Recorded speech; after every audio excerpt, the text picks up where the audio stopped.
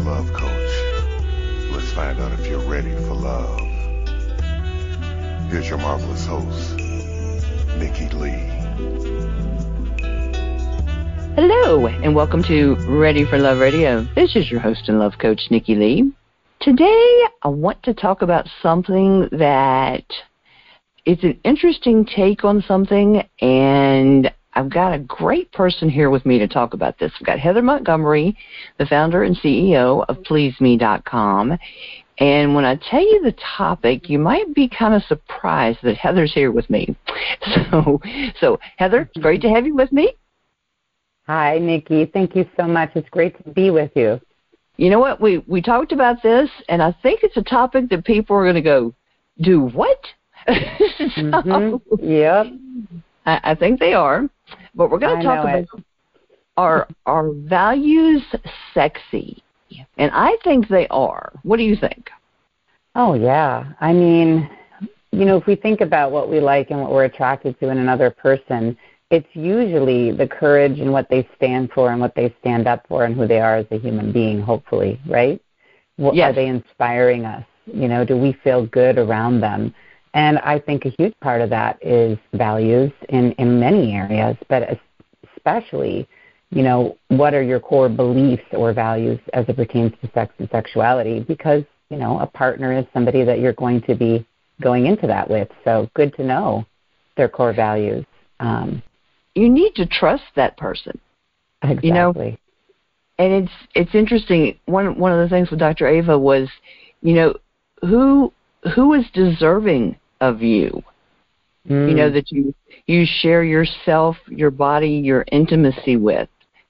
And I love that. The first time I saw that, I'm like, ooh, because when you're trusting a person with your vulnerability, because, when you really, really give yourself to somebody, you're being very vulnerable.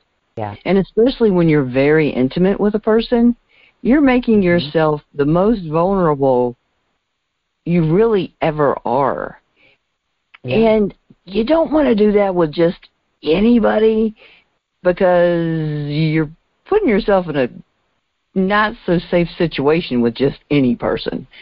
Well, I don't, but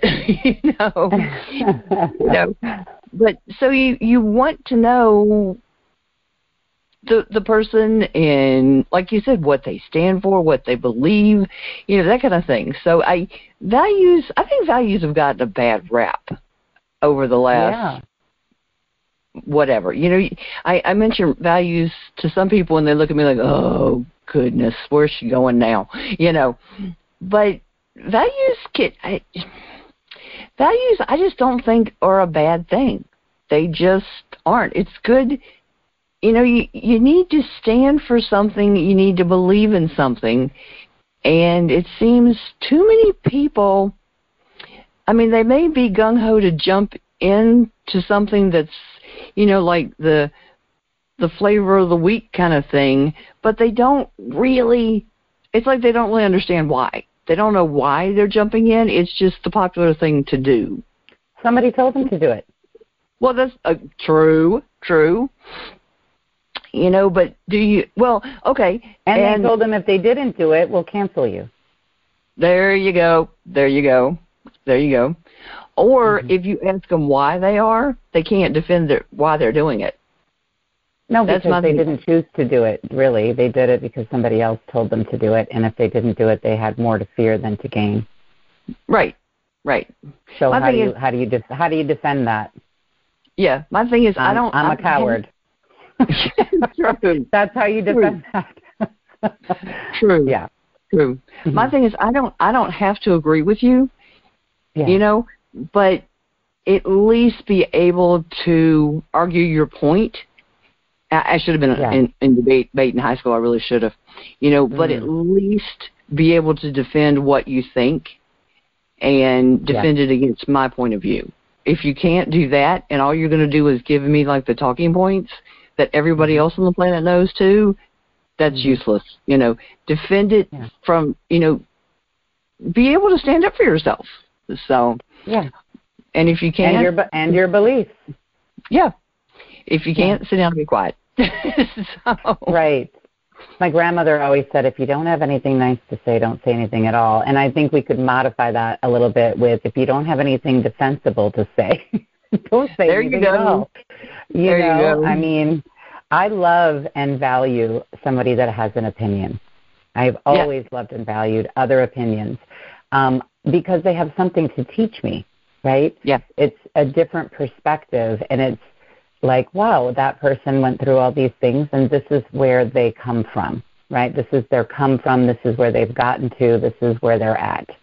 And that's a beautiful thing, where each individual is unique, and we have our own journeys. And when we get to hear other people's journeys, we can be inspired, we can be sad, we can be hopeful, we can be compassionate, we can be all these feelings, right? And when there is not anybody there on the other side holding and regarding something as important or worth fighting for, or the usefulness to defend it, then what do they do? What are they standing for? Right. Well, and too many people don't seem to be standing for anything much. I think we have a lot of fear going on. Yeah. Yeah. And the fear can be crippling for people, and especially when they're feeling like, I don't know what to do. Right. But see, when I get really concerned about something, I dig in and start researching to figure basically what the hell's going on. Yep. So that I know what I need to do. Right. And just basically what needs to be done. You know, what based on your values. Yeah, and what can be done, because sometimes there's only so much you can do based on the situation. But you know, what can I do? How far can I go to protect myself and prepare for what's coming? And what can't I do? You know, what's just simply out of my control, but what can I do, and at what point do I need to stop worrying because there is nothing else I can do? You know, because there's no sense in worrying about things you can't control. Oh, yeah, worrying is a useless emotion. But I think one important thing I would add to that is that what can I do to create the outcome I would like to see happen? There you go. Right? Without that next, you know, what is the goal, right? So you're doing the research and you're looking at, number one, being prepared. Meaning, what does that mean? What is ideal? Okay, what is just going to get me by versus what would I really rather see happen because I can thrive there? Right. And how much courage and bravery do I have to say that's what I stand for, and that's what I'm going to make my goal, and find the things I can do to support it. Yeah. You basically just summed up a new website that me and a friend are putting together in a nutshell. That's beautiful. I love that. Oh, wonderful. I'm happy to be of assistance. That is so great. I'll have to clip that out when I do the editing. I'll tell you about that after the show. But I will be announcing that when it's more put together, but it's not far enough along to announce just yet. But yeah, you basically just summed up a website I'm working on. So, with no prompting, I might add. So that's beautiful. Yeah, thank you. And I think that right now, here's what's really interesting is that for so long we were so busy. We had gotten ourselves in here, especially in the United States versus Europe, where like they go on vacation for 6 weeks in the summer, right? They take naps at 3 o'clock in the afternoon. America is a much more all year long, all day long work. And then you come home and you have life and family and, you know, taking care of ourselves, and then you have sleep. And then you want to have some enjoyment. And so we got ourselves so busy in all those exercise, in all those categories, that there wasn't a lot of time for introspection about when's the last time I thought about my core beliefs, whether it's about sex, life, relationships, work, the environment, the government, my country, meaning, and where we grow, right? When we were kids, maybe we had a belief, and then we get more experience, and more information comes in, and have we really sat down and said, oh, based on everything I've been through now, what are my core beliefs? And so when we started Please Me, we really, before we even did anything, we did an exercise about what are our core beliefs, because unless we knew that, then how could we address any problems that come up? Well, is this in alignment? Does this support? Will this facilitate? Will this help me get to the outcome that we want based on our core beliefs?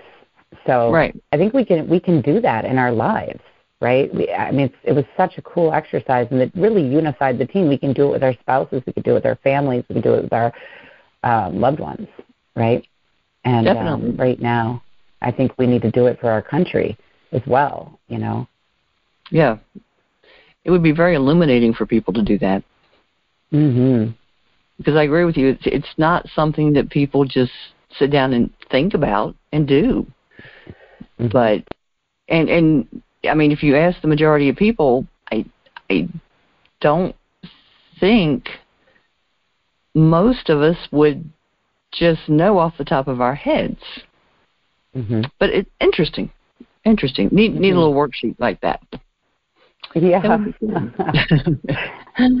Interesting.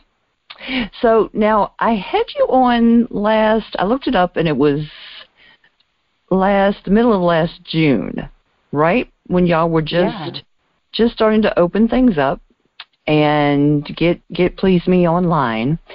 So for people who might not have heard our first interview, do you want to tell them a little bit about Please Me and what it is?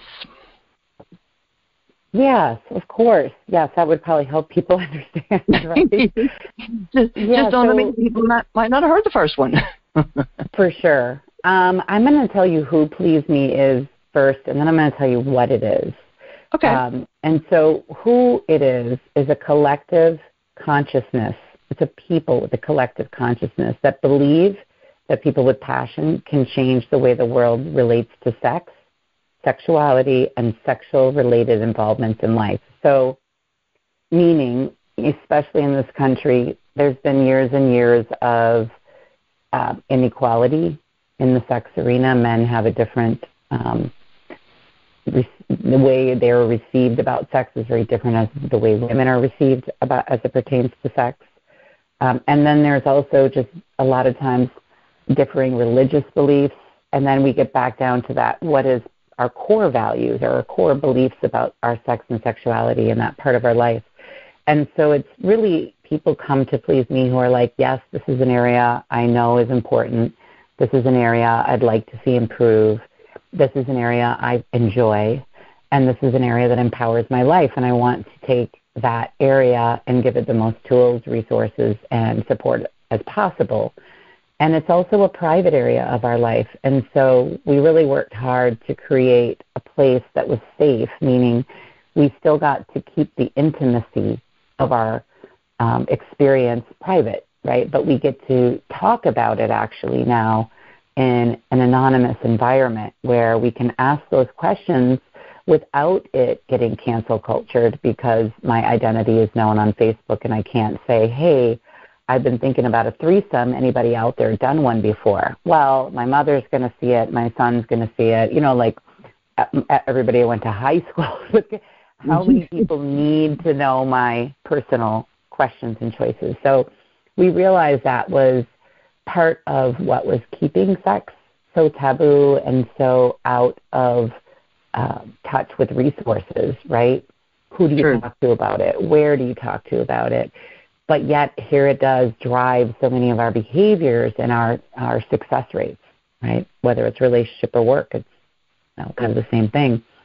And so we really believe this collective consciousness that together we can empower lives to propel the movement to elevate sexual discourse to a topic for global consumption, right? And then utilize the profitability from that to help fight non-consensual sex crimes against humanity.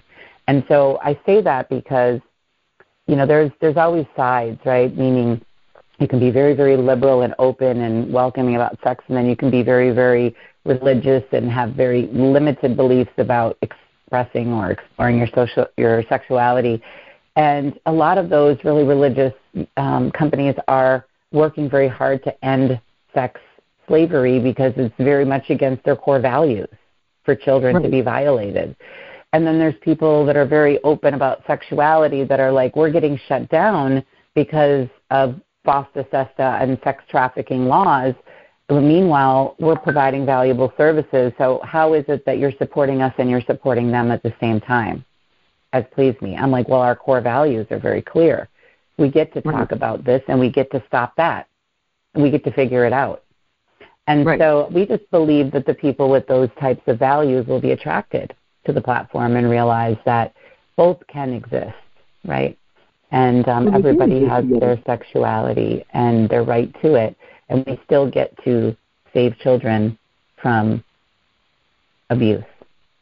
True. Yeah. Well, you know, we talked about this on the show last week, that your sexual energy is actually a part of your life force, okay? Mm-hmm. So, and I personally discovered something really fascinating. And you probably know this, but I'm going to share it for the people that didn't hear that show, and it'll benefit them. Well, and let me say, too, that your sexual energy is very tied to your creativity, okay?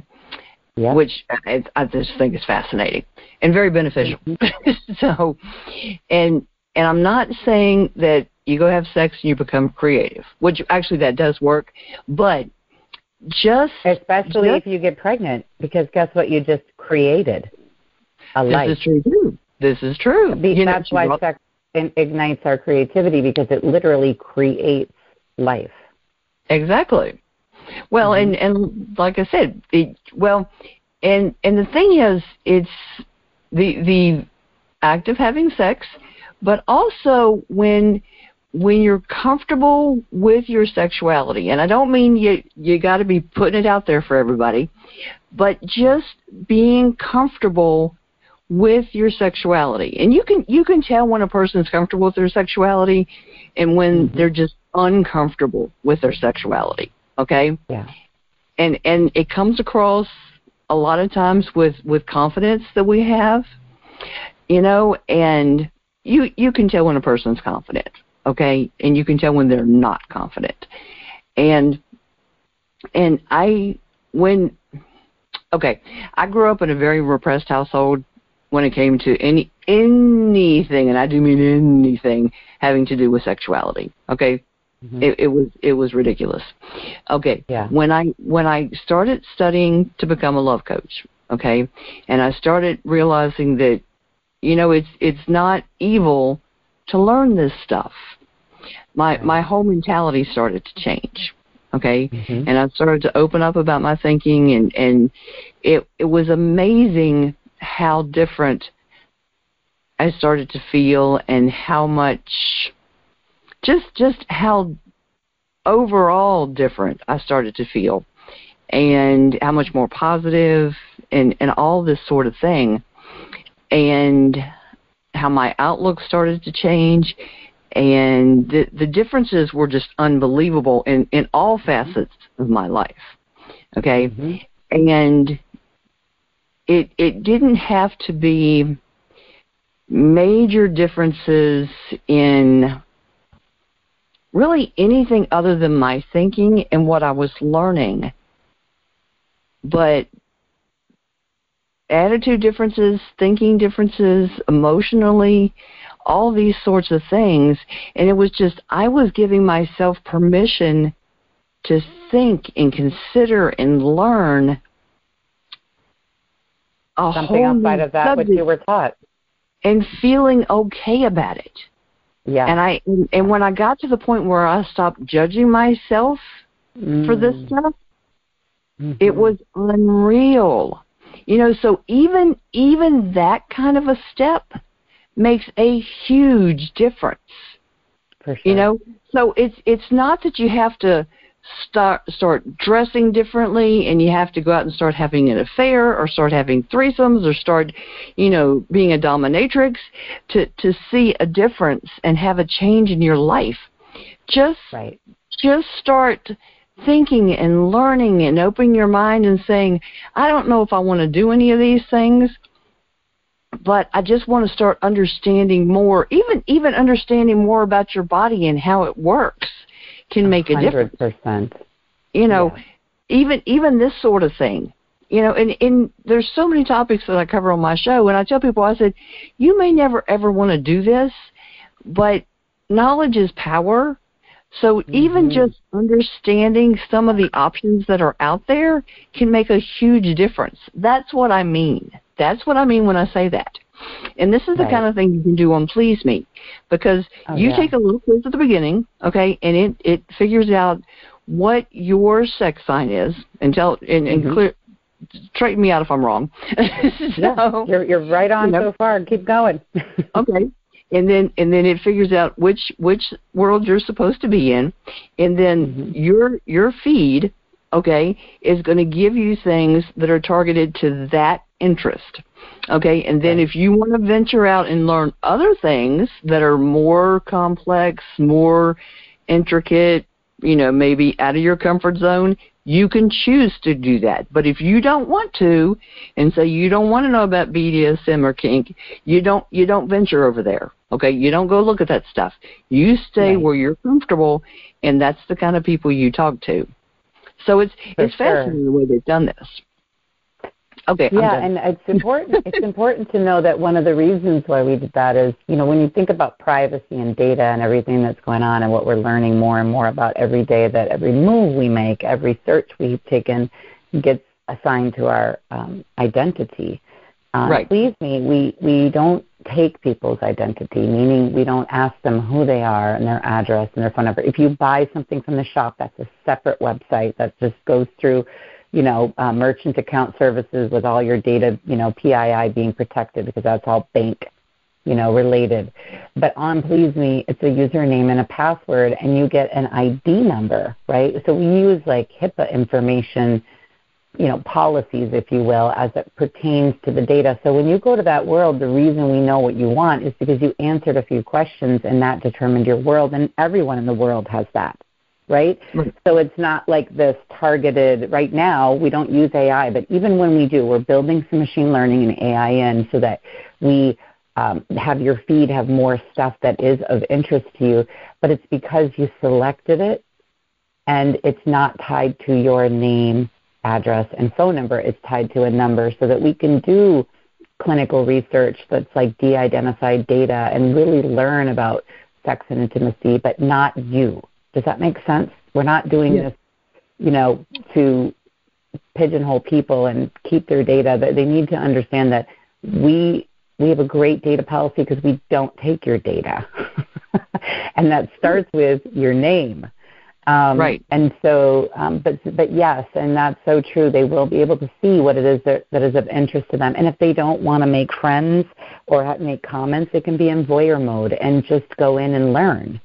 Right, so you can have as much interaction or as little as you want, and it operates a lot most similarly to like a Facebook, you know, functionality. So people are pretty used to seeing a feed and, you know, following people, following business pages that we call them channels, having a chat and going in a topic room. If you're really passionate about a topic.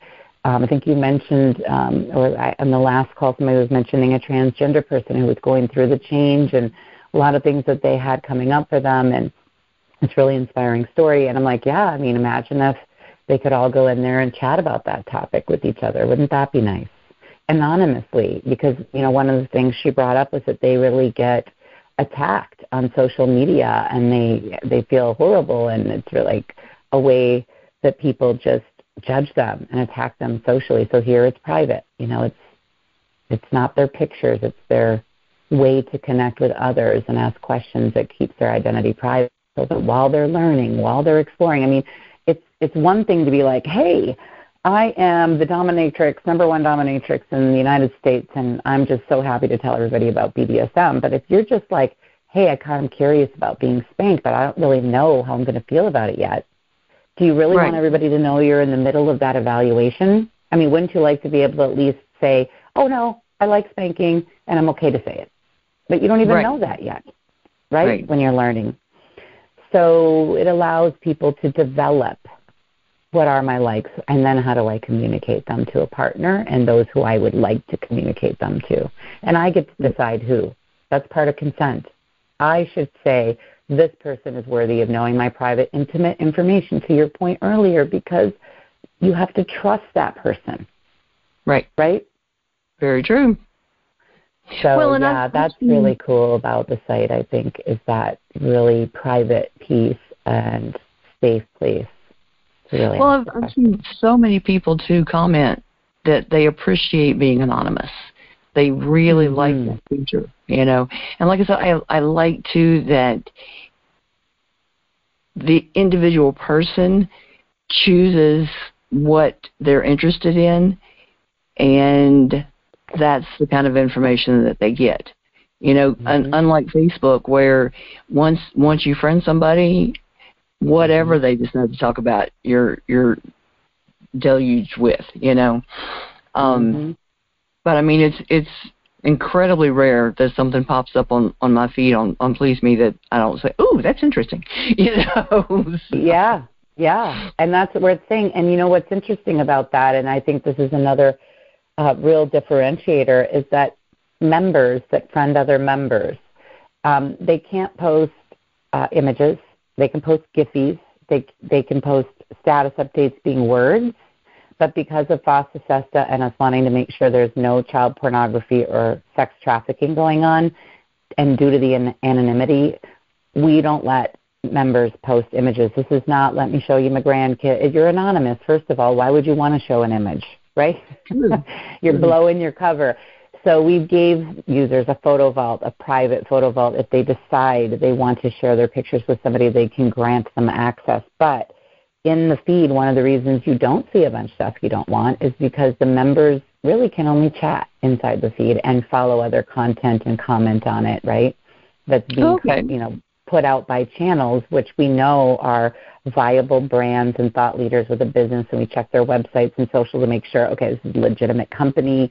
They've been doing this for X amount of years, and we have to make sure they're not child trafficking or putting out pornography, right? So those are two things that absolutely cannot exist on this site, or we all have problems. That's not a judgment. Well, it is on sex trafficking. It's a huge judgment, and child pornography. But as it relates to prostitution, some countries it's legal. Some people feel it should be legal here. Unfortunately, we're held by the laws in this country right now. Whether we agree with either side, we have to agree with the law or the platform comes down. So we make sure there's no prostitution, selling of sexual services, and that's one of the ways we do that is we know who our brands are, we know who our channels are, and the members really can't, get by us with images and videos of the wrong things. Right. Interesting. Well, I don't have like a personal account. I just have my channel. So I'm not familiar with what all you can do with the personal account. I'll set one of those up one of these days. Oh, you must do that. It's so much fun. Because even though you talk about sex all the time, you might have a question that you'd like to ask if you don't really want to ask somebody either. I know I do. I know. Interesting. I got some sexy values that need exploring. Well, don't we all? Speaking of channels, what kind of individuals, businesses, whatever, are you looking for channels? I mean, really, everything and anything that supports sex and sexuality. And I say that because there's so much, right? There's just so much. And then when the channel comes in, we review it and make sure that it's, again, meeting guidelines. But models, meaning there's a lot of fetish models who take beautiful pictures in the latex, and everybody just out from all over the world. Artists, musicians, thought leaders, educators, therapists, brands that make sex toys and pleasure products, relationship counselors, dating advice, sex and sexuality, gender, LGBTQ. There's just swinging, polyamory. I mean, there's so many different apps that support technology and science that support cannabis in the sex space. We've got things just all erotic writers, producers. So we don't have any porn on our site, but like there's companies who are producers of porn, and they have their website, and they explain, like there's one that's indie women-friendly porn, because there's a lot of porn they really don't like to watch. And so they did a lot of research to find out what do women like when they want some visual stimulation for their masturbation. And it's very arty and indie and high-end, and so you can learn about it and then click off and go to their site if you want. But we don't have any porn rolling, and like there's nowhere to come watch it. But I think that's worth noting, because a lot of people have very strong feelings about porn. Right. And whether you have it one way or another, it's just wasn't built for that. There's so many tube sites and porn sites out there. That wasn't our goal. Our goal was to solve the social problem, Right.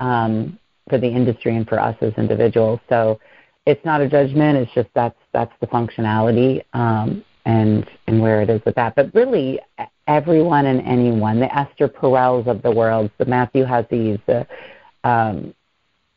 anyone that can really support intimate needs, We have a lot of companies that come on about the vaginal biome and understanding aging and keeping virility and your desire levels up as you age, and, learning how to be a better lover. A lot of us, especially you and I, Nikki, sexually repressed, as, we talked about in the last interview, we both came from that same background. When I finally did start, quote unquote, researching, I was 37 years old, and you go be with a new partner, because I was single, and it's like you feel like a 22-year-old child in your skill level. You know what I mean? Yeah. And so I wasn't too shy to say, hey, how do you give a good blowjob? I'd really like to know, because I was molested at 5, and I stayed away from that for many, many years because I had a trauma around it, until I finally said, nope, not letting that run my life anymore. But, there's a lot of education there too, just about how the body works and orgasms and different, ways to achieve them. And women, I don't know if you know this, but there's like 100 different types of orgasms for us. Are you aware of this? There are a lot. Yeah. I think I've experienced 2. I'd like to go at least 10. That'd be nice. And different types. Not numbers of, different types of orgasms women have, So, yeah. Lots of exploring left to do. Totally. And you know what's also really cool? I've been noticing and realizing, like, things, I had a hard time orgasming from vaginal sex alone. I needed dual stimulation. When I was building the site, I found out 65% of women have that same experience as me. I thought I was weird and broken, and there was something wrong with me. I just didn't work, maybe because of my religion and all that. No. Physiologically, 65% of women have this issue. And maybe there's some mental beliefs that are built into that too, but some of it is just anatomy. Yeah, well, sometimes. Oh, no. Try different positions. Lots of possible positions. Right. But my point being, much more difficult, right? Not without a whole bunch of twists and turns. Like some women, I have a friend, she can have sex and she's squirting within it's a problem for her. She's like, I think it freaks men out because I literally squirt during intercourse. At a certain age, it just started happening to me, and I almost can't stop it. Meanwhile, I'm like, oh my Lord, I wish. Like I need a lot of work to get a squirt out of me, Whereas some women, just to where their clit is in retrospect to their spongy spot inside of them that's a little more sensitive, close to the clitoral. All of our bodies are different. Yeah. Well, and each person is a little bit different on how they react and all that sort of thing. So it just, I don't know. The body is interesting. It's just interesting. Yeah, and it brought me some. My point being, it brought me some self-acceptance.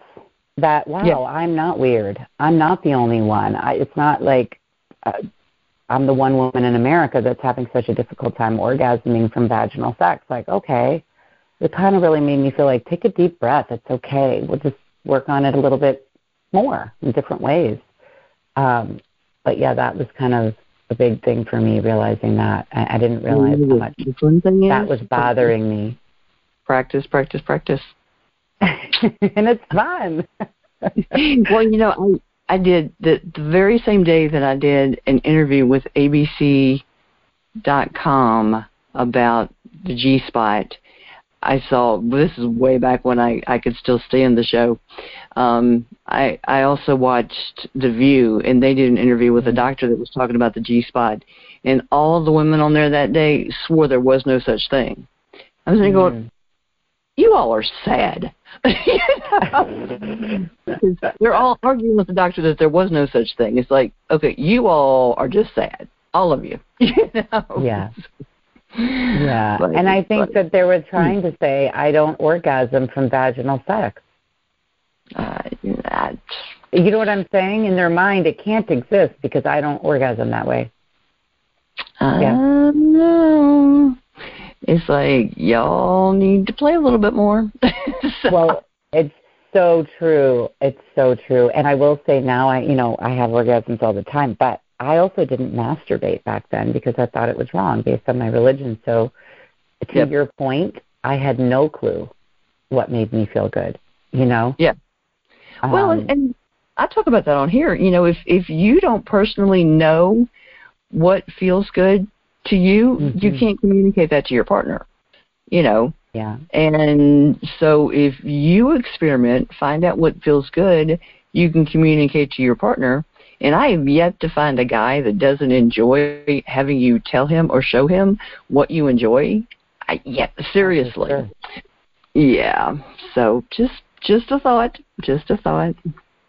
Yeah, and I can even tell you that when you don't communicate because you don't know, right, there's a huge feeling of inadequacy because you're like frustrated. I'm not getting pleasure. I don't know how to express myself. I can't tell them that I think there's something wrong with me because I don't know what makes my body feel good. And then there's like all this anxiety that happens inside while you're at sex. Am I going to have an orgasm? How can I can't get an orgasm. I don't know what to do. I don't know how to express myself. And then you just fake it. Yeah. Or to get out of the situation. Or some women I'm serious. Yeah, or some women think they've had one and they haven't. Right. And then they accidentally have one and go, holy crap, what was that? That's what I've been missing. Yeah. Yeah. Or think something's wrong and it really wasn't. It's something really, really good, and they're like, So it's. But yeah, I can relate to the whole masturbation bad thing. So yeah. Mhm. Yeah. But yeah, trying to help. Well, and I mean, even if you look at my About page, helping the women that grew up with that whole repressed thing, and all of that, and to be even just to have, not to have a crazy sex life, but just to have a healthy sex life and a healthy 100%. Mentality about sexuality is just, I mean, that's a passion for me, and because I know what a difference it can make just in your life itself, and then in a relationship too, and just to want to help people to be able to overcome that.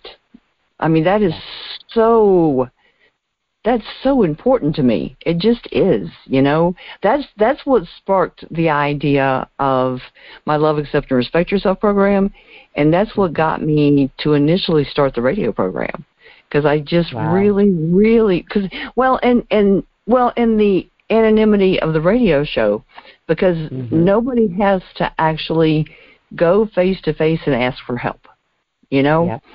They don't have to go to somebody and ask for help.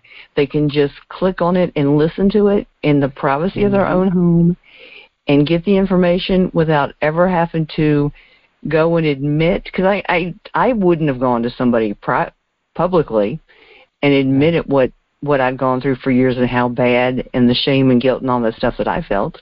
I know I wouldn't have. I never did. Yeah. Me neither. So, see, you understand. I totally get it. And, you made a comment earlier about you don't have to run out and become you know, a BDSM queen or, you know, have sex all the time. That's called rebelling, right? Yeah. That would be like, I want to rebel like a child because I've been repressed for so long. And do people rebel sexually because they feel repressed? They finally got out of an oppressive situation? Perhaps. Another time that can happen is when they've been abused and they're like, a lot of people that have been sexually violated then become very promiscuous for a while. It's a very odd, you know, psychological correlation that they've done in research to find, and that happened to me when I was a kid. I lost my virginity in a blackout drinking situation, and after that I was like, well, fuck it. Can I say that? My virginity. Well, I just did. You know, my virginity is gone now. I might as well just, who cares? You know, I kind of had that mentality, and for a year, and, you know, I was drinking because I couldn't deal with what happened, and then more promiscuous, you know, and it was like a rebelling. Right? And so just because we go look at our sex and sexuality doesn't mean we have to go rebel. Like, this is a healthy, proactive thing that you're talking about. And we get to do that too. We get to do that too. Well, that's it. I think too many people, especially when you grow up in that repressed thing, and you've got that guilt and that shame heaped on you for so long, you get that all or nothing mentality. You know, you don't realize you can have a healthy sexuality. Sometimes, not everybody, but sometimes along with that repressed mentality comes the I either have to have nothing or I have to go crazy. Right. And it's not like that. Yeah, you don't have to do that. You can have a healthy sexuality, and you can have a healthy relationship, and you can feel comfortable with your own body. And I got to tell you this: when I turned 40, because of my mom's health history, I went and had my first mammogram. Okay, and I was still kind of dealing with the whole repressed hoopla at that point. And so I went, and the first time I went in, they made me go through the X-rays, and then went back in for X-rays and the ultrasound and biopsy and the whole 9 yards. I mean, it was not the way to do your first one. So I got very protective of my chest at this point, and very protective of my breast at that point, because that was very traumatic. Was the first time. So it was funny. After they did all that, I remember, this is so goofy. I feel so goofy with this. So the next day, after they did all those tests, and I was walking out to the mailbox, and I went to walk out my door, and I looked down at my chest, and I literally crossed my arms over my chest to protect my boobs. Wow. I'd never done that in my life. But after all that, I felt very, very protective of my body, after, because, I mean, that scares the daylights out of you when you have all that done and you're waiting for the test results and the biopsy results and all that kind of thing, Yeah, but I was conscious. Well, I was aware of my body in a way I hadn't been before that, because I hadn't let myself think that intimately about any part of my body that you can think about sexually. Right? Because that's evil. That's evil. But when you start thinking about the potential of cancer and all that, screw all that repressed crap. Yeah. But yeah, I think about that every once in a while, and I was very protective. Get away. Yeah, and don't touch my boobies. That's right. But yeah, especially after the whole laying down and hanging through the table. Yeah. So some man drilled into my boobies. That hurt. Yeah. But it's but yeah, it just, like I said, it's very much a labor of love, trying to help other people, because I very literally know what they're feeling and what they're going through. So where do you feel that Please Me fits into the world in trying to help people? Well, we don't try. We do. Okay. Does. Okay. I like good answer. I've lost that word from my vocabulary unless I'm trying a new piece of equipment or food or something for the first time, or trying a new sexual activity for the first time. But when it comes to what we're accomplishing, we keep going until we get that core belief and that mission accomplished. And so where I see it fitting in is one of the goals is to increase the world's happiness quotient. And I recently interviewed a sexologist, and he said, saving love one orgasm at a time. And so I think that works perfectly if you just put those two missions together, increasing the world's happiness quotient by saving love one orgasm at a time. And I make it that simple, but when you have an orgasm, it's because you have usually, either you're very comfortable with your body and you're okay with your decision and you're with somebody that you trust enough to open up your body and you've now enjoyed the moment long enough to fully capitulate, right?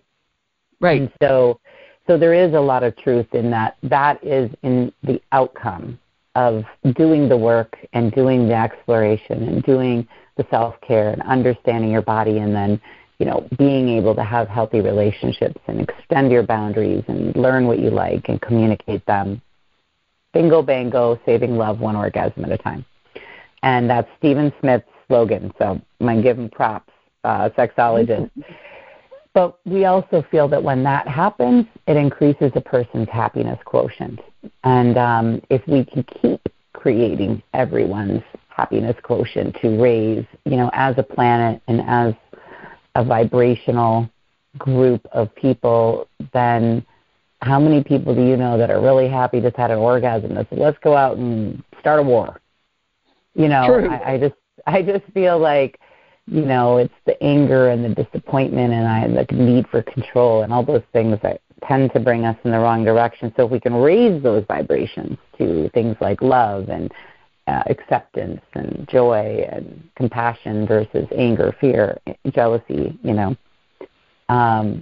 that starts at home. It starts within. It starts in that closest personal relationship you have, and then it trickles out into your work relationships and your social relationships. So that's our mission, is to give people the tools to take this area of their life and have it ripple out in a positive manner. Awesome. I like that. What are you currently donating your resources to, and why those things? Yeah, it's very simple for me. Abuse begets abuse, usually.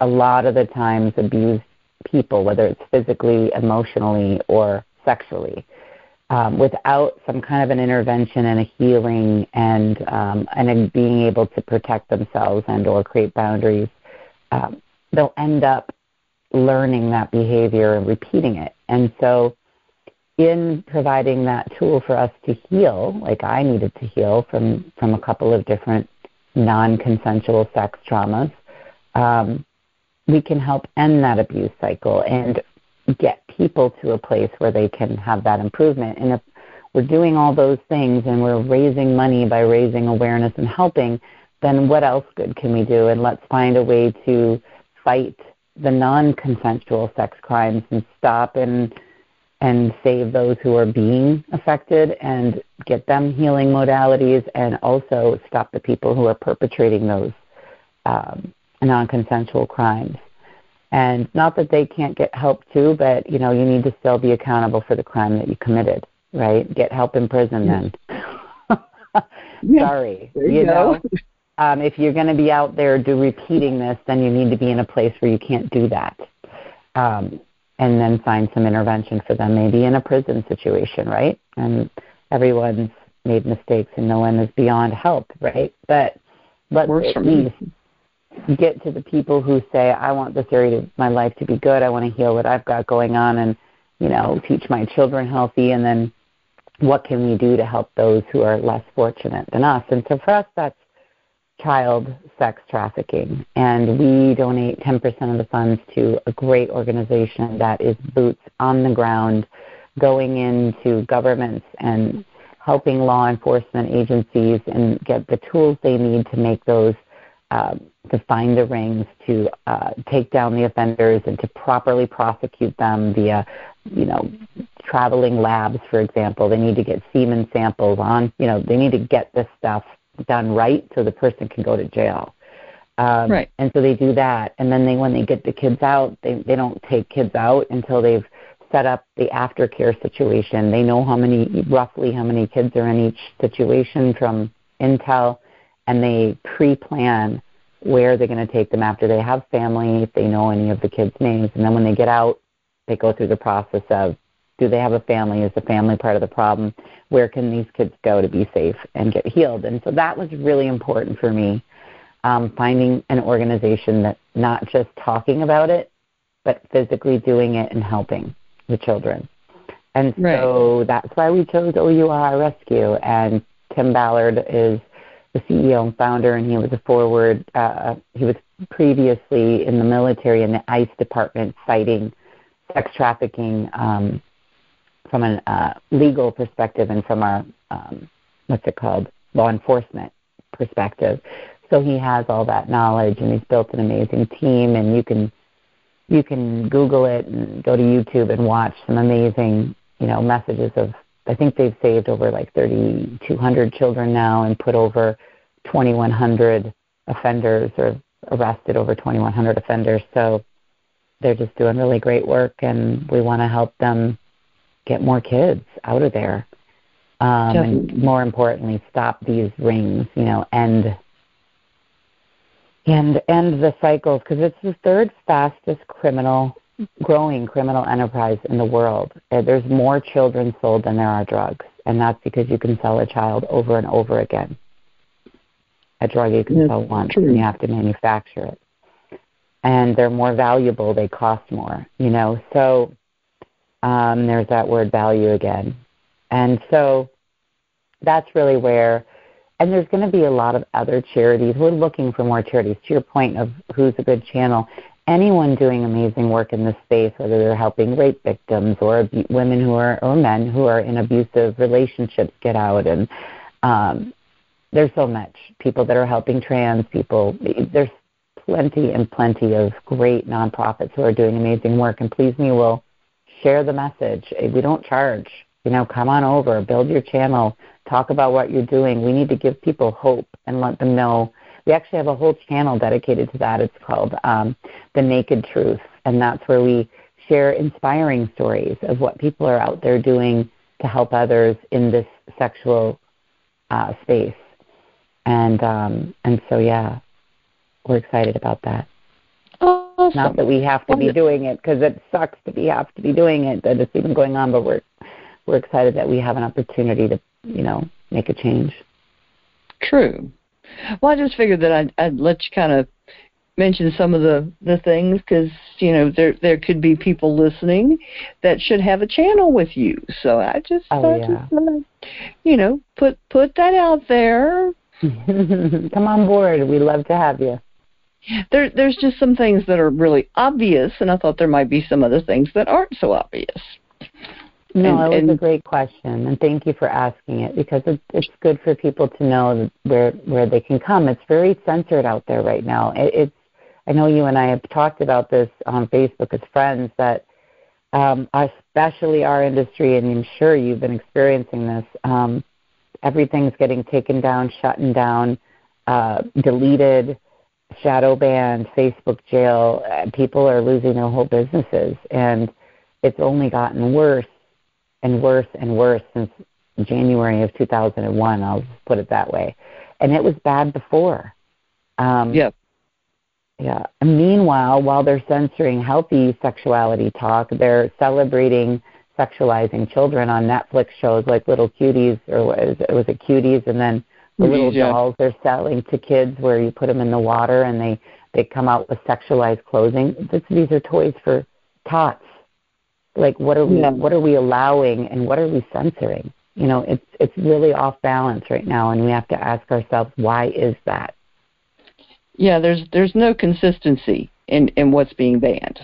So yeah. Okay. Well, it's consistently banning sexual content of any kind, on social media, but then in traditional media and in manufacturing and in entertainment, we see a whole different story. Well, and there's doesn't seem to be oversight in what's being purchased. Because if you actually look at the box for those dolls you were talking about, it very clearly says what they do, but you have to actually read the box before you buy them. But why are they selling? Let's even get past that. I mean, a lot of women didn't read the box, so they were shocked and didn't realize they were buying it. And, I mean, who would think, to their defense, that a toy for a 3-year-old, 4-year-old child would be sexualized? Why would you even consider? And then they became a craze, not because 3- and 4-year-olds realized they had fishnet stockings on. They don't know the difference. They like the little cute size in the face. Yeah. You know what I mean? Like, why did they become so popular? Not because they were sexualized. When women finally realized, because it's cold, it was cold water, right? So if they throw it in the bath, they don't see it. It's hot water. But what if a kid's playing in some cold water? Like, why would you want that to be a peekaboo thing? And I don't know. Why would you want it anyway? Is the bigger question. Well, and it's by the same manufacturer that did the Bratz toys, right, that were such an issue with some people. But those were a little more for teens, and even that was sexualizing for 13-year-olds, but now we're doing it for 4-year-olds, 3-year-olds? Yeah, well, they made money with one. They figured they'd strike a little younger. Start them earlier, make money earlier, and then, I don't know. Yeah. I mean, you got to wonder who thought that was a good idea. Well, the company seems to have zero remorse, and so they've been doing it for decades, and they're going to keep on doing it. They seem quite proud of themselves. Yep. I did. I'd like to see how their sales have been affected since it's come out in mainstream, because I would be willing to bet they dropped significantly. No. That'd be interesting. I'm going to check on that. Well, let me know what you find out. Because like you, I like to research and find out, and Yeah, I do too. Well, like I said, let me know what you find. I will for sure. You'll be the first one I reach out to. Well, I tell you what, I am going to on the show page, I'm going to put a set of links for Heather and for various things that please me. I am going to share a link for anyone who would like to create an account, and I believe that gives you a VIP account for a short time. Is that true? 3 months, actually, yeah. 3 months, okay. Yeah. So beside where it says join today, if you use that link, it'll give you a VIP account for 3 months. I've got a link to a couple of videos that will kind of introduce you to Please Me and give you a little taste of what all it offers. And I'm also going to give you links to a couple of articles that will give you some of the details of the site also. So if you go to my website, to readyforloveradio.com/sexyvalues, you'll get all that information and a replay of today's show. So, Heather, as always, I enjoyed having you with me today. Oh, Nikki, thank you so much. It's always a pleasure to chat with you. And we can always find something to talk about. Totally. And listeners, I'll be with you next time on Ready for Love Radio.